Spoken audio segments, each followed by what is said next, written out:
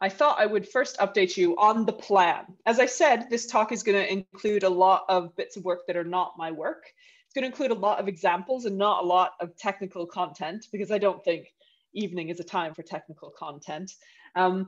I'm planning to talk about examples of networks that are relevant to epidemiology, examples of networks tripping me up and confounding my attempts to understand what's going on. That's near the end, so we can finish on that note.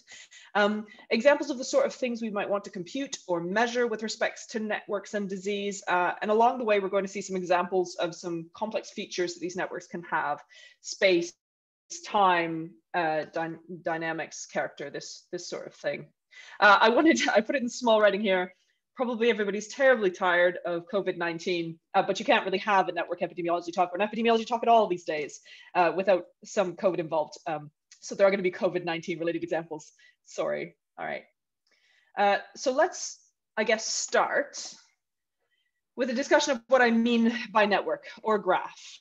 So my PhD work was in graph theory, and I would never have called it a network until I started doing a postdoc in an applied area, and got the impression that sort of the more applied you are, the more likely you are to call it a network, rather than the more combinatorial you are, the more likely you are to call it a graph. And there are some things at either end that are clearly one but not the other, but yeah, I live mostly in the middle, right? So my graphs often have time attached to them, or something, some data hiding in them. And that, for many people, would make them a network.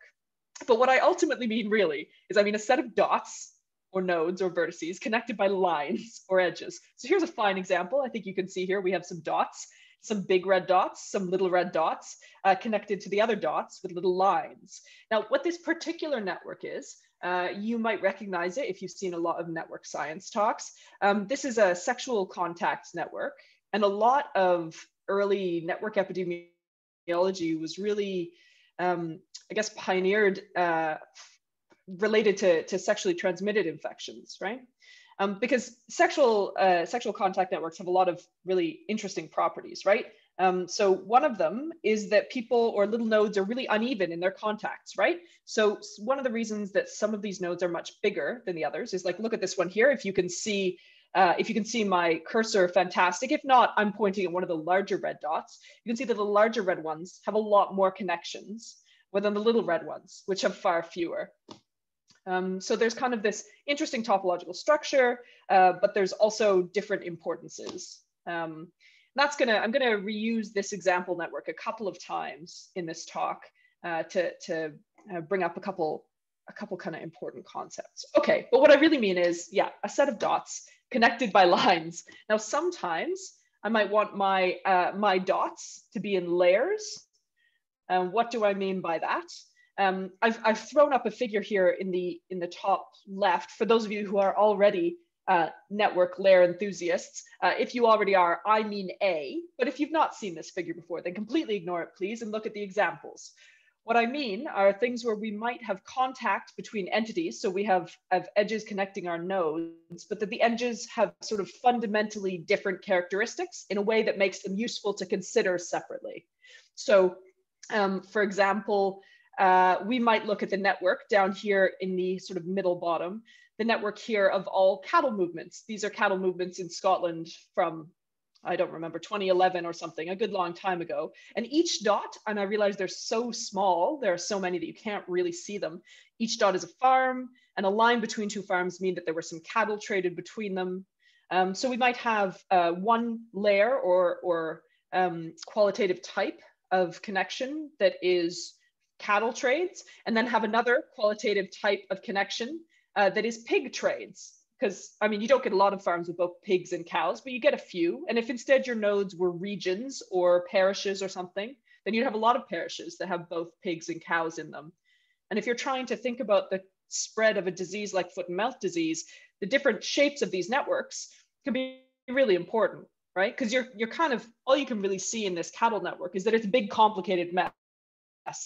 And that's a good summary of the cattle trading system, really. If you draw it all at once, it's a really big, complicated mess. There's a lot going on. Whereas pig trading networks are much more simple.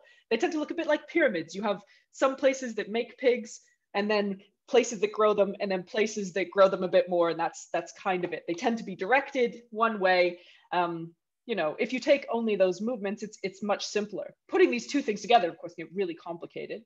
But those are both trades. You might have other kinds of contacts. So I've drawn like a tiny little map up here of Scotland of all of the, I actually don't recall what these are, probably parishes, but I don't remember.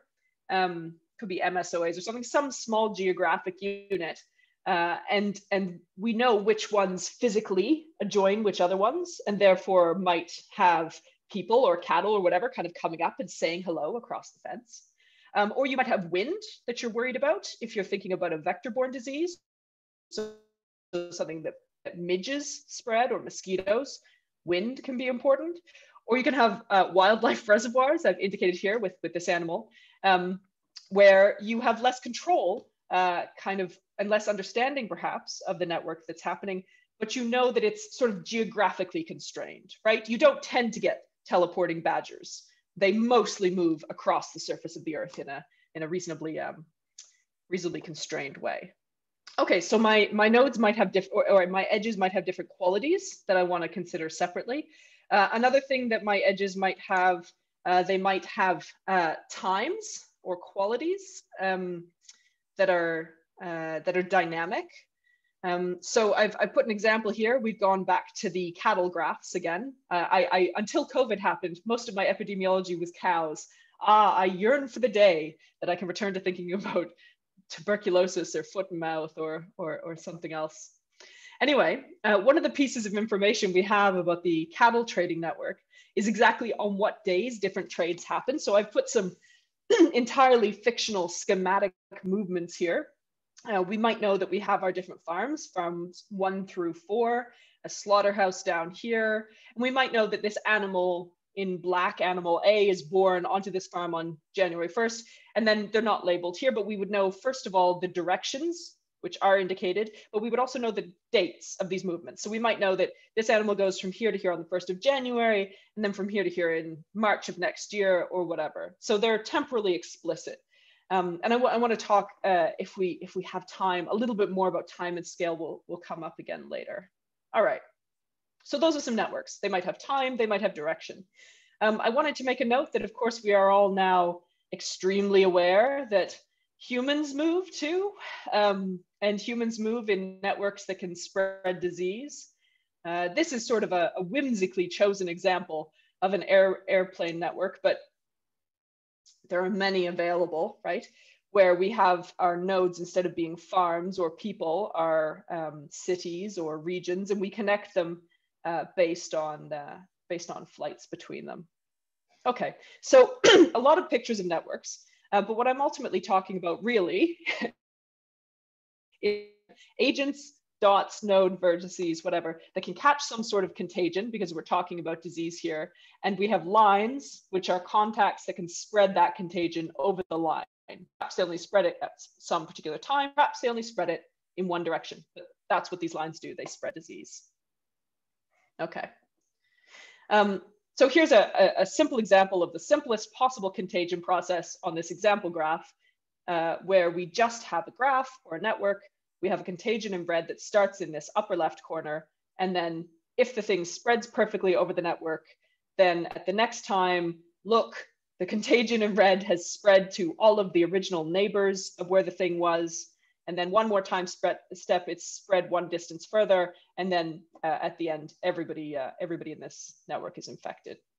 Of course, this isn't an especially reasonable model or realistic of most diseases. Most things don't spread perfectly over every contact. And you need to get a lot more complicated, but ultimately at the core of it, that's what we're talking about here. Something that is spreading between these vertices along these edges. All right. So the first thing I wanted to do that's probably unnecessary is to convince you that we have evidence that networks that we know about do spread disease. Excuse me. And I've got a couple examples I'm going to show here, one from veterinary epidemiology that's a bit older, and then one from human epidemiology. And this first one is the foot and mouth disease outbreak in 2001, which some of you will remember. Many of you won't. So I remember when I was working out near the vet school at Edinburgh, somebody had mentioned that they'd gone and given one of their undergrad lectures and sort of mentioned the 2001 FMD outbreak, foot and mouth outbreak, which, you know, previously everyone, you would mention it and they would know, they would remember who it was. It was on the news. There were these horrible pictures of burning cattle. And they'd realized this year that almost all their students were born after the FMD, you know, that they would now had students who, of course, didn't remember the FMD outbreak because they were born after it, which is, I suppose, one of those things that makes you feel a bit old. But anyhow, kind of during and after the fact, there was substantial analysis of cases in that outbreak. And I've plucked a picture from this particular paper. So this is, again, a bit of work that I had nothing to do with. And kind of, it's a bit hard to see because the resolution is a little bit low, but even sort of when things were still 2001 and people were doing rapid analysis of these things, they could see and trace through careful kind of contagion and movement tracing the spread of this virus around the country based on movements of sheep and cattle. So they note here that in this figure, here we have the original infection, that's this red dot, and they were able to map a trade to Longtown Market, and which is this blue triangle, and then from there onto other parts of the country. And then from there, we see that that spread over the trade network, and then subsequently local spread just from farm to farm to farm. Okay, so and there have been several papers analyzing that FMD outbreak and others with respect to animal movements, and we have really good. Apart from having good mathematical evidence, common sense will tell you that if you are moving sheep around and sheep are infected, then that's going to move your disease as well. Okay. The second piece of evidence I wanted to show you is also from another nice paper that I have absolutely nothing to do with other than enjoying it. And that's this paper by Brockman and Helbing. I have included here a link to some of the videos associated with this publication. Essentially, while there's a lot going on in this figure, I'm going to talk you through just some parts of it. They made the observation, which when you say it out loud seems really obvious.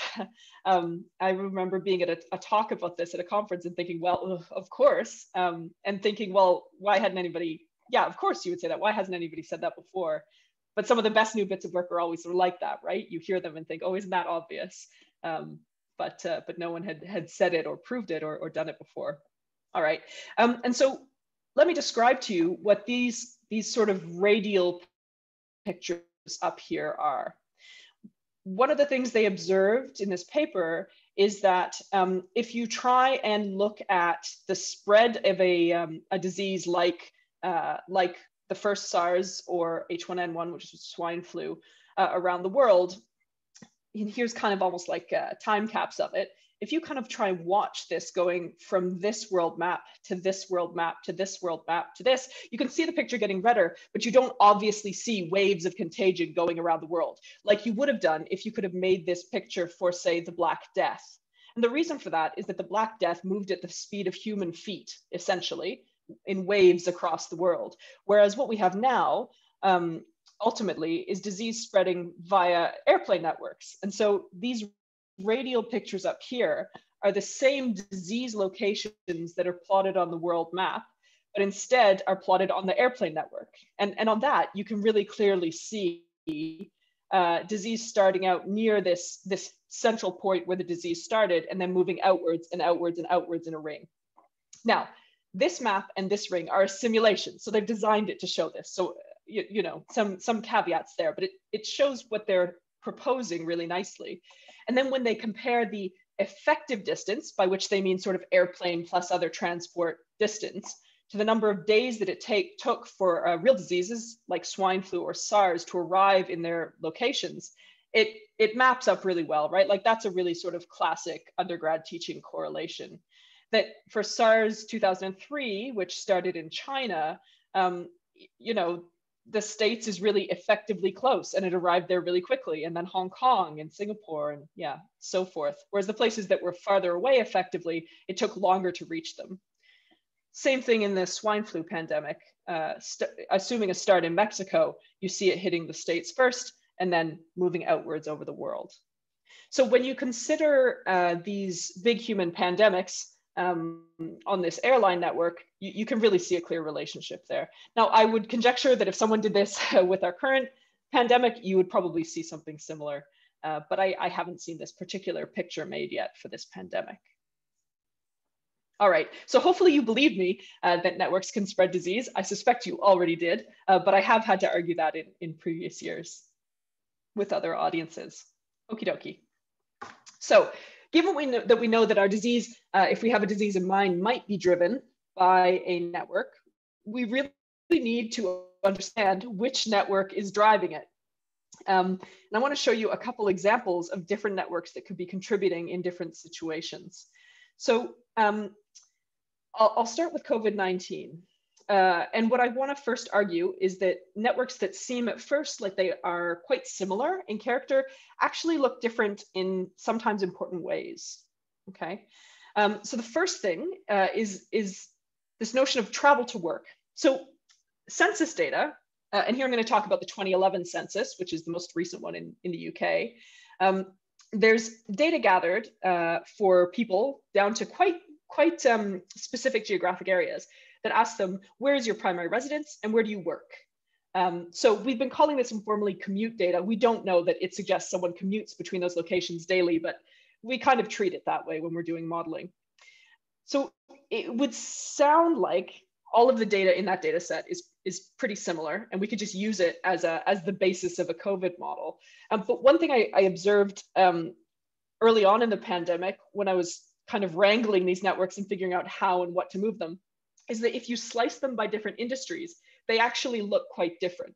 Now, what I've plotted here is not at all a complete network of any of these things. I've just picked an example that shows a particular kind of subset of these being different. So on the left here, and this is not plotted geographically, this is just plotted topologically. On the left here, this is movements between areas in Glasgow, because that's where I live, movements between areas in greater Glasgow. If you consider people I think are probably essential workers, so probably who were going to work during the first lockdown, including infrastructure, nurses, care professionals, this sort of thing. I tried to pick out essential retail. It was a little more challenging, but these are things where I think workers were likely going to work in the first lockdown. And it's kind of a mess. You can't see a whole lot, but there's kind of a bunch of complex things going on. You see barely that there are some nodes that have really a lot of connections, but it's a bit spread out. On the other hand, on the right, this is the same set of geographic places, again, obviously plotted non-geographically, but this is for people who work in offices. So who are probably not going to work during the first lockdown. And you can see that what really dominates this network is essentially there's one or two tiny areas in Glasgow where the vast majority of people who work in large office towers go to work. I know where that is because I live right by it. It's Glasgow city centre. And so my point is, regardless of how important you think it is or not, if we're using a network that looks like the one on the right, when we should be using a network that looks like the one on the left, that's a problem. Right? So we need to understand which kind of network is driving our disease so that we can use the right one if we're modeling it. Okay, I have some more examples of differing networks that I want to highlight. This one has been provided for me kindly by Anne-Sophie. So Anne-Sophie is a PhD student at the University of Edinburgh. And I've been collaborating with her, by which I mean, for those of you who have grad students, essentially, I do nothing except have opinions and she does all of the work on networks of the Scottish islands, particularly the islands in the west of Scotland, which is what this is a map of. Now, you would think the connections between islands in the west of Scotland would be quite simple because there just aren't that many ways to get between them, right? People aren't teleporting, they're getting ferries or bridges or something. But when we compare our different data sets, we see that the ferry data that describes the CalMac ferry routes and the travel to work data is actually surprisingly different. So she's plotted here in yellow, the places that have a lot of people, or at least some people moving in both this census travel to work data and this ferry data. And that's the majority of things. But on the other hand, there are also quite a few places that are only present in the census data, which means there's somebody, say from Isla, reporting that they work on Butte. There's no direct ferry connection from Isla to Butte. but nevertheless, there are people who say that they're working one to the other. And then there are a couple of places, like this red one between Barra and Tyree, that is in the ferry data, but there's no one who reports that they live in one of these places and work in the other. So my point is that if we naively took one of these data sets and not the other, we would probably be getting it a little bit wrong. And it matters which of these we're using. Okay, so just to provide in words a couple even more confounding differences. I mentioned that these workers can be different. Geographic adjacencies are again different. So it's certainly the case that especially essential workers are more likely to work near where they live. So they capture some of that geographic kernel, but not all of it. If I just thought that COVID were instead spreading geographically from area to area instead of by people driving to work, it may be more important to do the geographic network rather than some sort of travel to work network. School catchments are again different and are really a challenge to deal with. I've had a lot of difficulty helped by especially people in Professor Roland Keogh's group at Edinburgh in dealing with school catchments. Student movements, by which I mean university students, have been another bugbear, getting hold of those and trying to make a network of movement at the beginning of semester and at the end of semester. And then there are kind of more bespoke things. What about linkages via care home company? What about tourist movements versus work movements? There are just a million of them. And how to figure out which one we should use for what time scale and what evidence we have that we should be using it is a real challenge. So one thing that we can do to try and tease this out is look for clustering of infection in these networks. Oh, sorry. Please go away, bottom of my screen thing. No? Okay, that's fine. You can't stop us. So I really would prefer that you went away though. That's all right. So we can look for clustering in these networks. If a disease clusters enormously in a network, then that's reasonable evidence that that network might be carrying that disease, right? Okay, so there are a couple of ways to do this that I want to talk about. One of them is not a very good way, and that's one that I've been using. And then I want to talk about a slightly better way that somebody else has been using. So one really simple way to do it, to assess whether your disease is clustering in your network, if you are not a statistician. I understand that there are many very useful spatial statistic methods to do this, which I've been learning increasingly about in the last couple of days. But the sort of back of the envelope simple thing that I'd been doing before was to look at my network and count how many connections were within a group of people or a group of nodes that were infected and how many were outside. So let me take you through this example that I've drawn. I have a couple of these hand-drawn things in this talk because I really miss working on a whiteboard. So here I have my network drawn out, black nodes, black lines. Okay, there we go. There's one network on the left and one network on the right, on the same set of nodes, but different sets of edges. So what I do when I'm looking on this network on the left, my red nodes circled in red, so these three on the bottom, those are the three diseased nodes, right? Those are my three areas that have a lot of COVID or farms that have tuberculosis or whatever. So I count up the number of connections that are between things that are diseased. So here I have two within within red edges. I count up the things that are at the border. So between something that is infected and something that isn't. I've tried to draw these. This was supposed to be a rainbow pen to indicate it was between two different colors. It hasn't quite come out as rainbow as I would like, but we could all use a little bit of sparkle, I think. So we count those up, and then we count up the number that are just non-infected places. What this really meant getting at is the idea that if my network has, say, an enormously important edge between, let's say, Glasgow City and those two. If I had for ages and ages and ages a lot of disease in Glasgow city centre and it never spilled into the West End, well, then what that's probably telling you is that that kind of network that's describing that movement in which we say, oh yeah, Glasgow city centre, Glasgow West End, totally paired, totally going back and forth all the time. If we continue to see no disease over that edge, probably we're using the wrong edges, yeah? So that's what this counting is about. Okay, so I have this network over here on the left where I've done this counting up, and then I have one on the right, which has a different set of edges, and I do my counting up. And if I kind of look at these two, I say, well, of all my edges, this one on the right has more within infection edges and fewer to the outside. And that probably means this one on the right explains my disease better. So I should probably be using this one on the right. I've done this very informally, but what you would do really is count these up and compare either between networks or compare it to some null model, right? Where you have a random model of distribution of disease and you compare the counts of within versus between to that. Okay, so that's kind of the way that I was as an ignorant person doing it when I needed to do it one day. A slightly better way that I've seen done is being done by, this is Ewan Coleman. He's also at the University of Edinburgh and also in Roland Keough's group.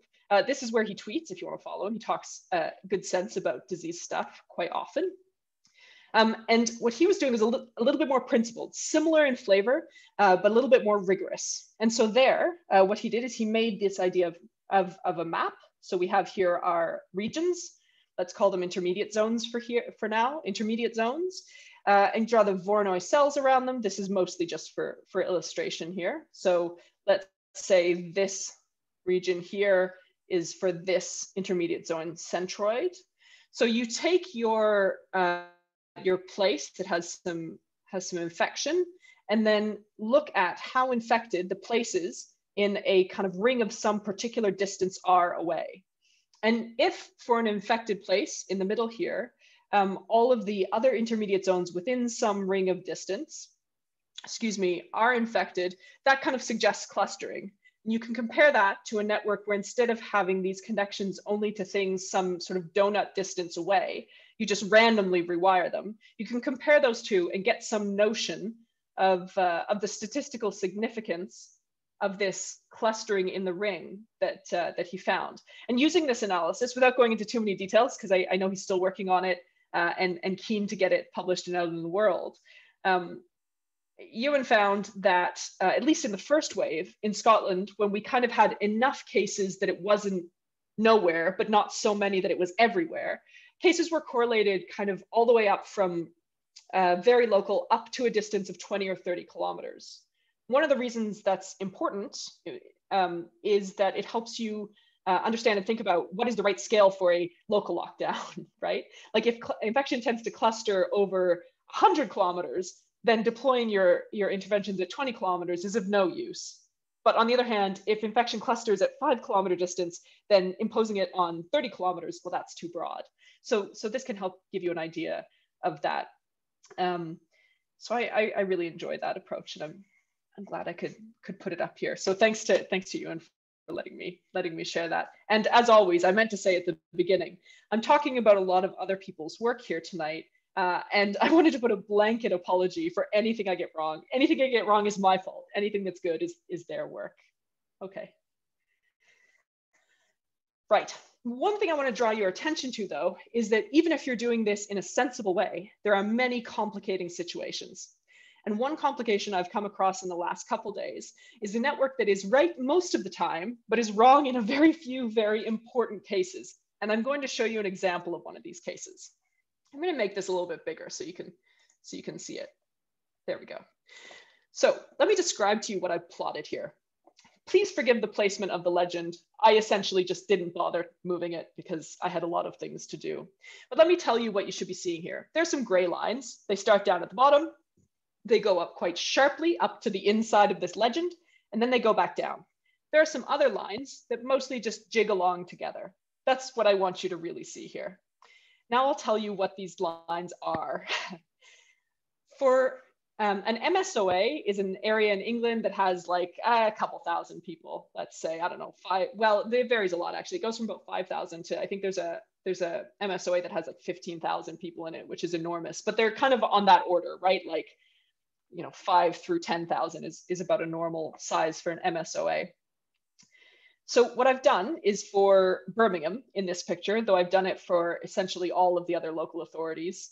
For Birmingham, I've picked out the MSOAs that I think have a high concentration of university students. Now, how have I determined that? It's a little complicated. It uses census data is the essential version.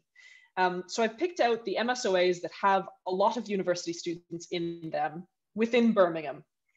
Then I have counted up the number of people who've tested positive for COVID in that MSOA and divided that by the population of that MSOA Then I've taken the mean of all of those and plotted that.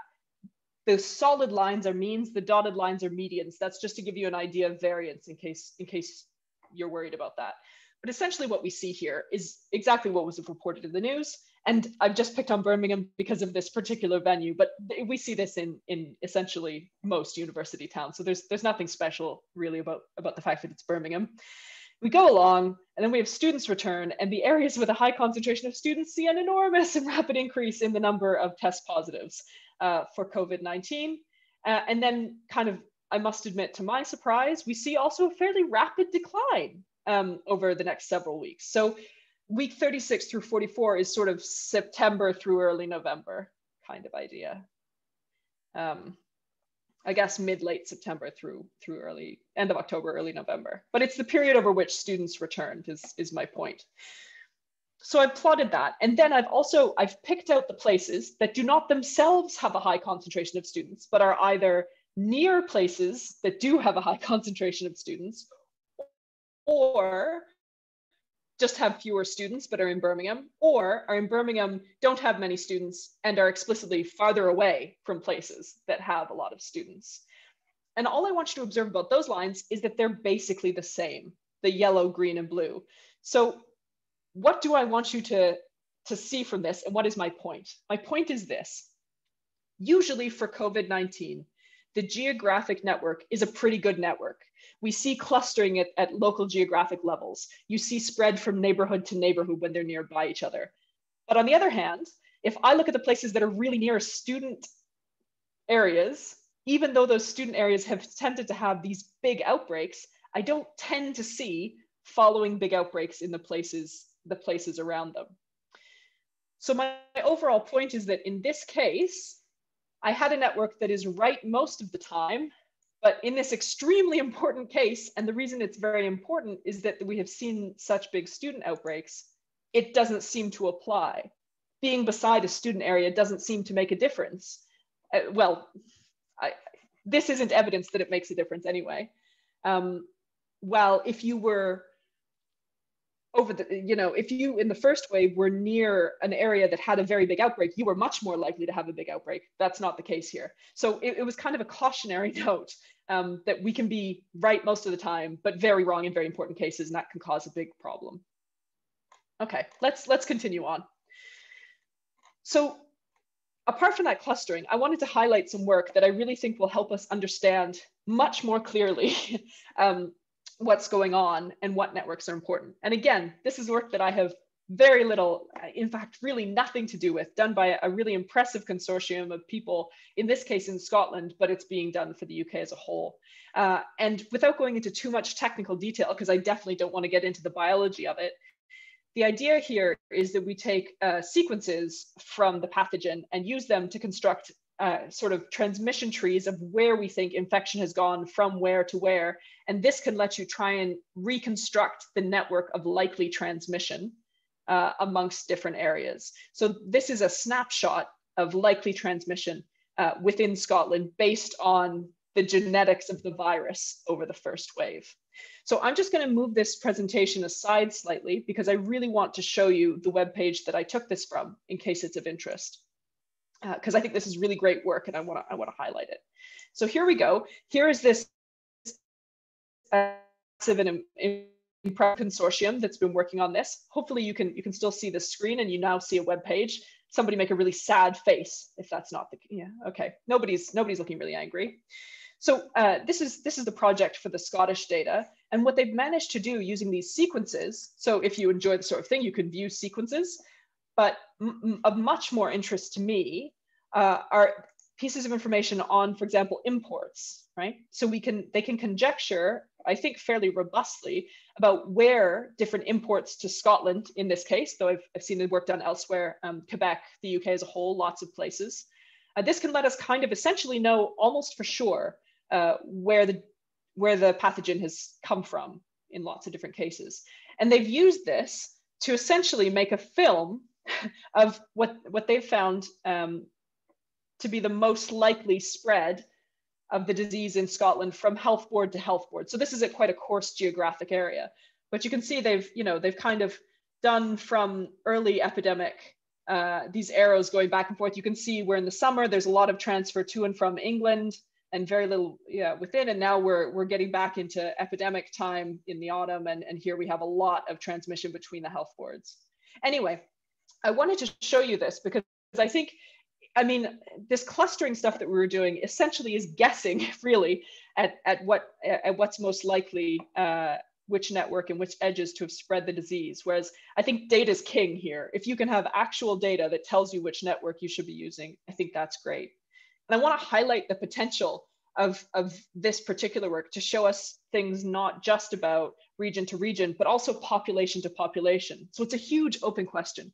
We had this big rise in prevalence in younger people. How much of that spills over into older people, where we know things are more dangerous? Once we have that spillover, is it circulating in those respective places, or are we having repeated back and forth? That's really important in terms of understanding how to protect people.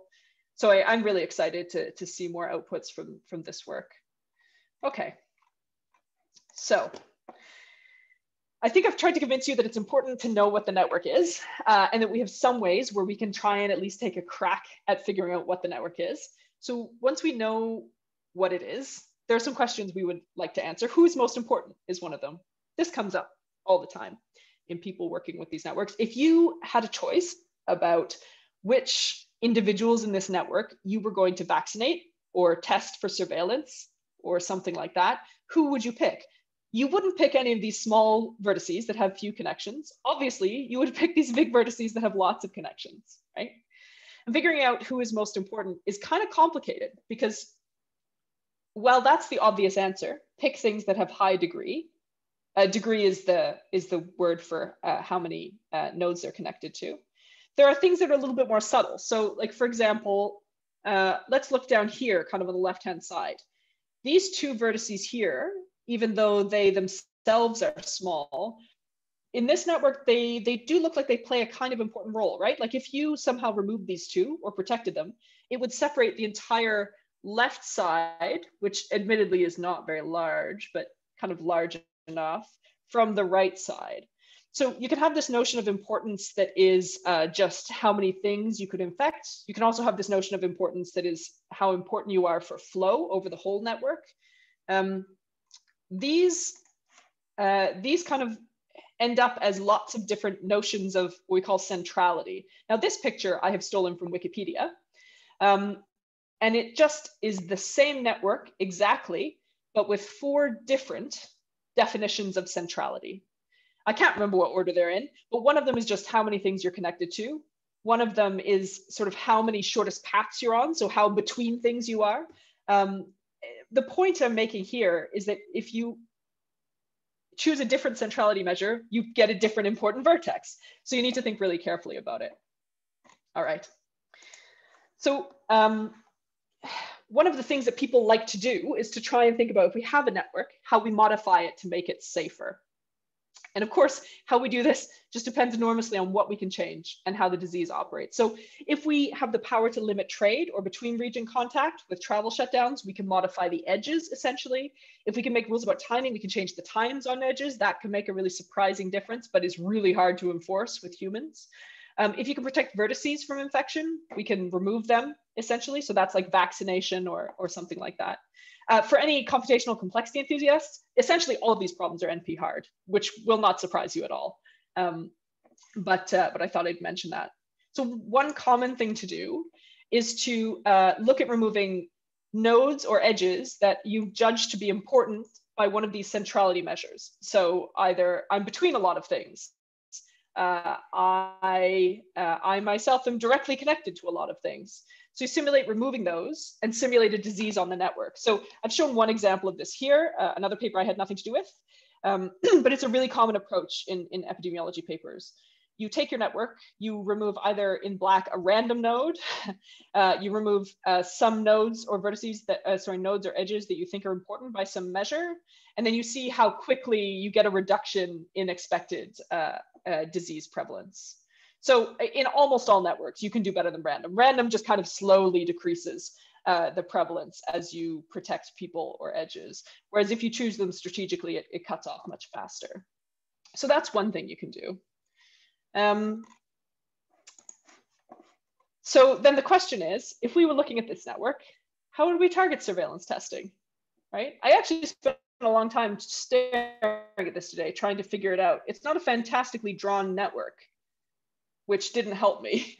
But I think, you try and pick out some of these ones that are both relatively high degree and are kind of bridges across the network.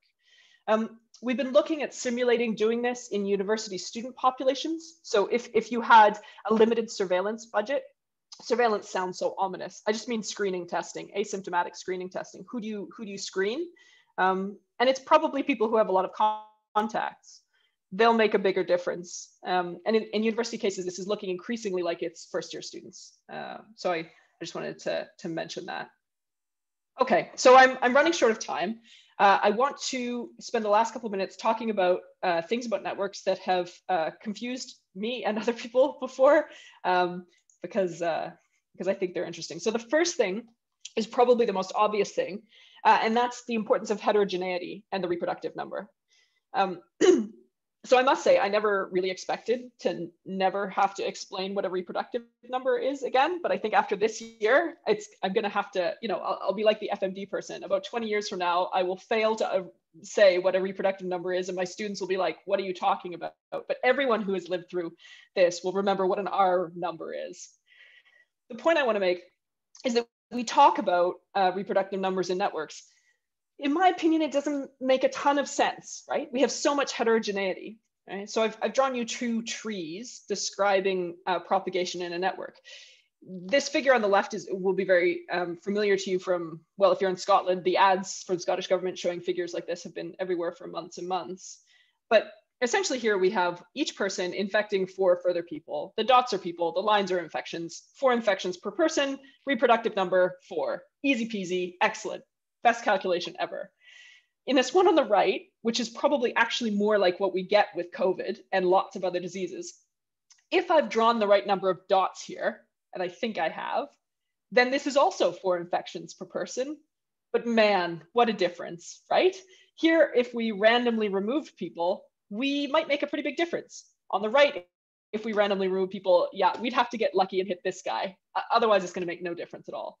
So talking about a reproductive number, I find much harder in a network. And there are appropriate concepts defined often in terms of a matrix describing adjacency for the network, but it's just a harder concept in networks.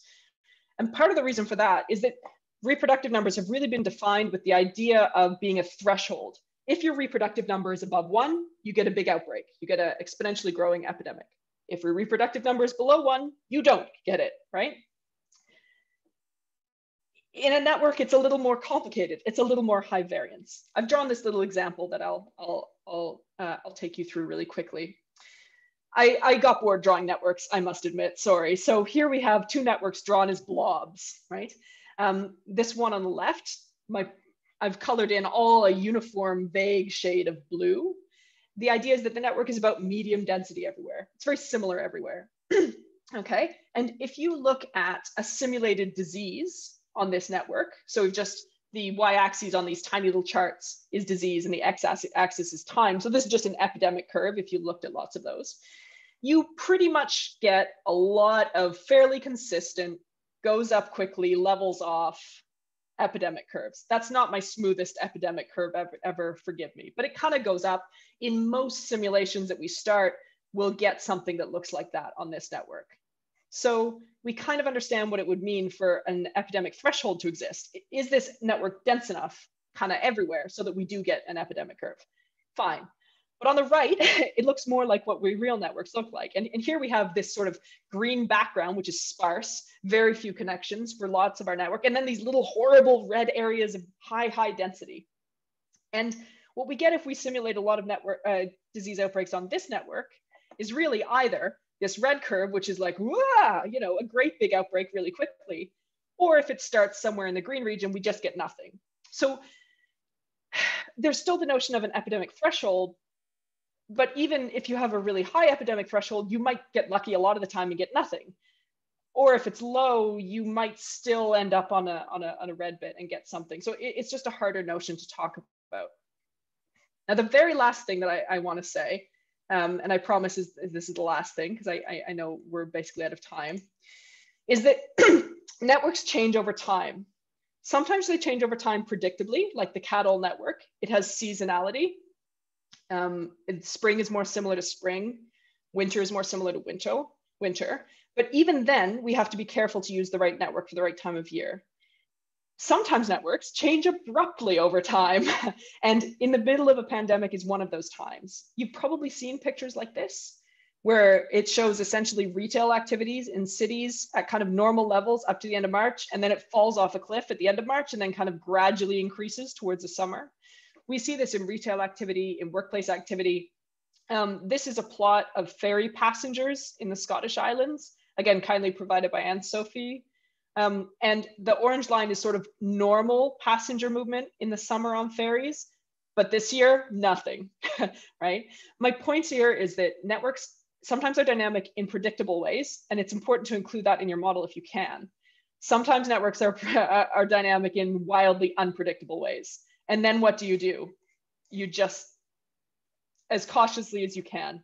In an emergency, sometimes you can't be as cautious as you would like. And then you just talk about all of the caveats and warnings associated with the use of the network. That one has definitely caught me out several times in the last couple of months. Okay, so I'll stop talking there. This section in my tech code for this talk is literally called Stop Talking, Jess. I'll thank all of you, but also many more thanks to the collaborators. I've inevitably failed to mention some of them, but I wanted to especially highlight the Scottish COVID Response Consortium, Professor Keogh's group, VChems, which is the Virtual Knowledge Exchange in Mathematics group. If I don't get to a question that you have, I'm pretty friendly. I'm happy to chat. This is where you can find me on Twitter, GitHub, and email. I'd love to hear from you. Thank you.